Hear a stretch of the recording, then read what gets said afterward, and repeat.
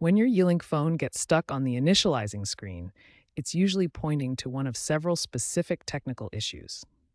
Understanding these root causes will help you identify the right solution. The most common scenario is a phone that powers on, but never progresses past the initializing screen. This indicates the phone's startup process is failing at a critical point. Firmware issues are the number one cause of initialization problems. This includes corrupted firmware files, bugs introduced in recent updates, and compatibility conflicts between different firmware versions.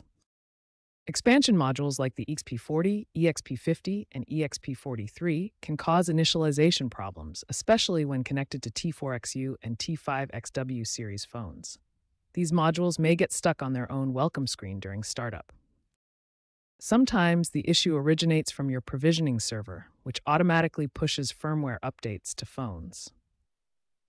If the server is configured to push a faulty or incompatible firmware version, phones will get stuck during the update process.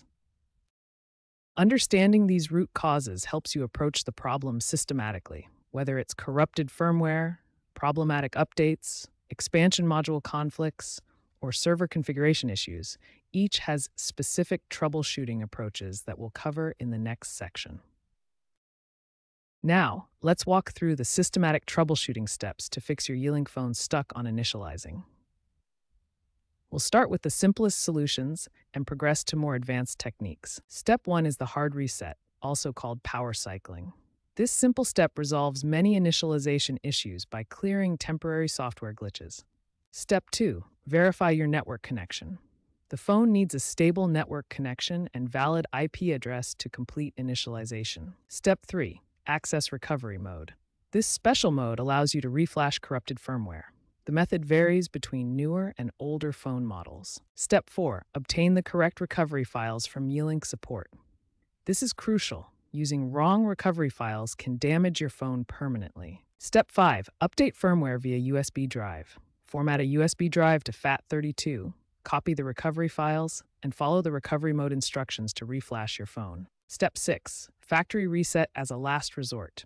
This will erase all your personalized settings and configurations, so only use this when other methods fail. Step 7, check expansion modules. Sometimes expansion modules can prevent proper initialization. Try disconnecting any attached modules to isolate the issue. Step 8, contact Yealink support for advanced assistance.